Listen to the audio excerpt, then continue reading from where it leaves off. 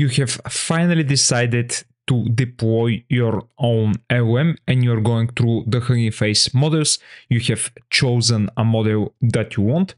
In this case, I'm going to be looking at Qwen3, the 600 million parameter version of this particular model.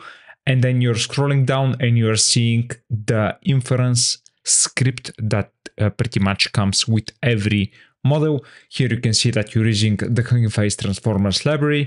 And essentially, this is giving you a way to create a pipeline with the tokenizer and the model. I have pretty much the same script running on a rumpod instance. And as you can see here, I'm having the RTX 2000 GPU running with CUDA 12.4. This one has roughly 16 gigabytes of VRAM. And let me show you the actual script. This is again pretty much something that you might get from the Hugging Face repository. So here you can see that we are loading the model. Again, this is the Qwen3 600 million parameter model with the tokenizer for it. And then I'm passing in the message explain the importance of monitoring LLMs in production in 3 consigns points. And then I'm running the inference itself. And now I'm going to be recording the start time and the end time of the output for this particular response. I'm going to be running this script with the latest version of the Transformers library and the PyTorch library as well.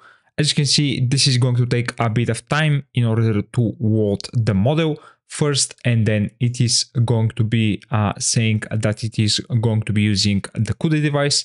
And then as you can see, roughly for about 4 seconds, we are getting the response from this model.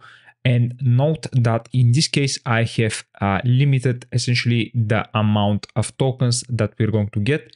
And the limit has been hit. This is 150 output tokens for this prompt. This seems quite slow. Can we improve on it? Here I have a very similar script, but this time around we're using the vLLM library, something that is also found within the README files of most of the Hugging Face models. But here the difference is primarily that we're going to be using the vLLM client library. And as you can see, instead of the pipeline that we were building with the Transformers library, I'm going to be using this LLM class. I'm going to be passing in the model ID as well as the same floating type. This is the binary float 16, the same type that we were using with the Transformers library. And then from there, I'm going to be passing exactly the same prompt, and I'm going to be essentially limiting the amount of tokens to 150, and the temperature is set to be 0. And from there, we essentially have the same script. Now I'm going to start the vLLM script and let's compare the results.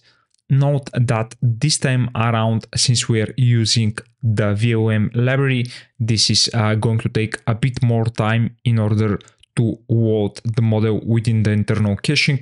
This library is much more optimized for inference, so we have some pre-caching and additional steps that are done by the library in order to optimize the inference for us. But as you can see, it's not that slow. And here you can see that the model is now completely loaded and we are getting the response.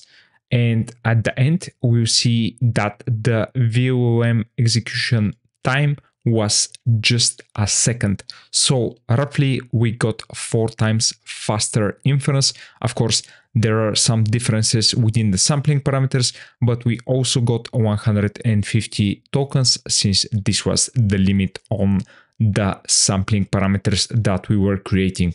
Now, am I saying that the vLLM library is always going to be faster than the Transformers library and that you can't optimize further the Transformers script? I'm not saying that, but in general, the vLLM library is quite fast, in particular for using of inference on modern open LLMs. Another very important and amazing feature of this library is that it comes with a pre-created REST API. Essentially, you can replace your OpenAI library with the REST or the endpoint that you're going to get from the vLLM, and you're going to be able to use your models in the way that you're using your OpenAI models, which is pretty amazing. Another important thing about this library in particular is that it is supporting different types of quantization out of the box. And this is really handy if you want to get even faster models that run on much smaller devices in terms of VRAM. Also, the library itself comes with a paged attention implementation, which essentially allows you to package the RAM required for your models to run in a much more compact way, which was the primary innovation of this library. So again, if you want to get a look at the vLLM library, and if you want to get a bit more deeper dive into how the library works and how it can be used in a complete LLMOps package in order to deploy and observe your LLMs, there will be a live bootcamp session that starts with this particular topic. So if you want to join the live bootcamp sessions that are going to be tomorrow on November 8th and November 9th, I'm going to be adding a link down into the description of this video that is going to point you to this page. Here you can see the complete schedule along with the agenda for both of those days. And if you want to join, I'm going to be able to welcome you there, and we're going to be having a live conversation within the lectures and the labs. So if you want to become a better AI engineer, go and subscribe to ML Expert Pro. I'm going to see you there. Bye.